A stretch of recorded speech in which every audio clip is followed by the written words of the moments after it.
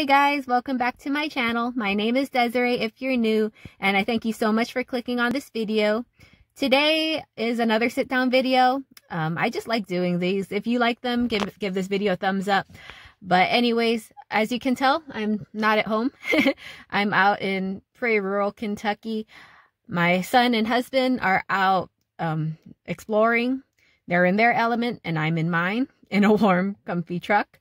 But anyways, so yeah, it's a sit down video today. This is 3 ways I've wasted money in my 20s. Now I know, looking at like the analytics and stuff, a lot of my viewers are not in their 20s. They're more in the 30s, 40s range, but it's still good. A few things that you can think about and possibly change if you're going through things similar to me. And my husband as well, because he's a little guilty of a couple of these things too. They're all simple. So anyways, let's just get started. Number 1 is if you're a college student, this is for you.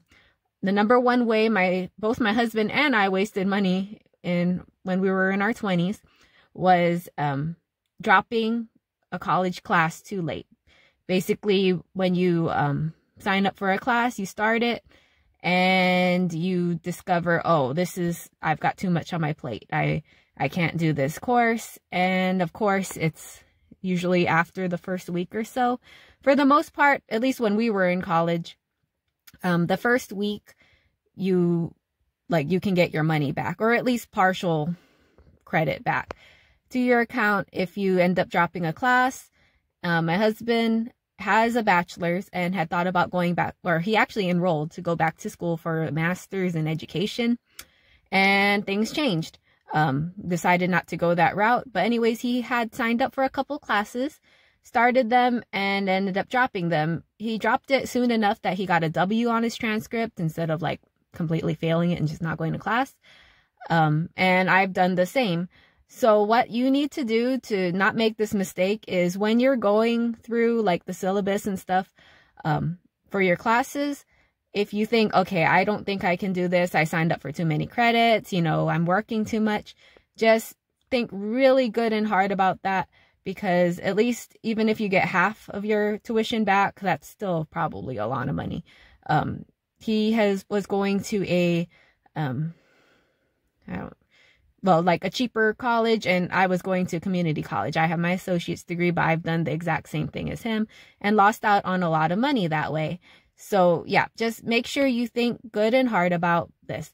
Another thing I need to add into this is, because I don't think I ever mentioned it on my channel, is my husband and I both got married young. I was 20 and he was 24.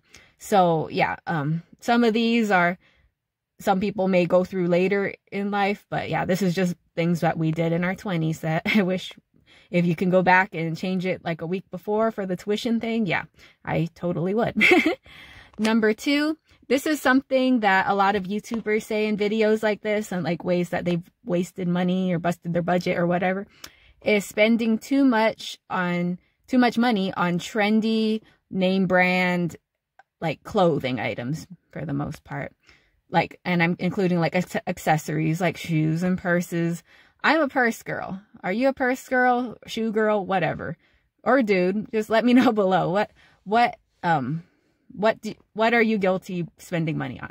This is something that started in my teens, well, actually preteens. Let's just be honest here. My mom used to call me a walking billboard because I just liked the name brands. I liked having the Roxy or Billabong. I'm from Hawaii, so it was always like a surf like type clothing. But yeah, I liked wearing name brands from head to toe. And now when I think about it, it was kind of a lot of money, $20, $30 on a shirt and stuff. And even after I got married, the most expensive purse I've ever bought was $300, and that was a Coach purse from like an outlet store, and $200 on a pair of like riding boots, like leather boots up to the knee type over the thigh boots. And so yeah, I'm kind of curious, how much have you spent on like accessories like that? What's the most you've ever spent? And do you think it was a wise purchase now, or or not. Just let me know. But anyways, so that purse, I did love that purse. $300 purse. It was like a tote size. It was big. But the thing about a big leather purse is that they're heavy. The thing about those $200 boots is they're also kind of heavy. And I'm short. I'm 5'2". They just didn't look right to have it up to the knee. It just made me look shorter. But anyways, yeah, I just spending too much on things that don't really matter. Now, if that's something that you love and you work really hard for, then yeah, go for it every once in a while. But if you're not like that, if you're like me, who's a little more practical, then yeah, just think twice before making a purchase like that. It is fun going into a store like what's the store? I'm trying to think. Like Nordstrom and even Nordstrom Rack, but it's it's dangerous. So think twice before making purchases like that. If at all possible, if you see something you love, look at it, try it on, put it down and walk away. If you walk away and like that night, next day, whatever, you're still thinking about it and it's like, okay, you know, I can use this many times and it'll just make my life so much happier. And that's fine. I'm not saying don't do that. In none of my videos, I'm not saying to go against something that'll make you happy. I'm all about making yourself happy. But yeah, just think twice before making a big purchase like that on something that's honestly not going to make your life that much better. For like the thing that I refuse to spend more than like 20 bucks on is a wallet, because to me, I rather have the money in the wallet than the wallet itself. And number 3, this is this is kind of funny, but number 3 is spending a lot on vehicles. I'm smiling because this is the vehicle I'm talking about. This is I'm sitting in a 2015, what is it? It's a Chevrolet Silverado. It's a V6 if you care about engines and stuff, because it was cheaper than a V8. And we mostly use it for a road vehicle. But anyways, so this tip is for anybody. It's not just for someone in their 20s, although people in their 20s will be the ones who mostly buy, I guess, newer, nicer vehicles, maybe. I don't know. But anyways, so my husband and I both have 4 vehicles altogether. Yeah.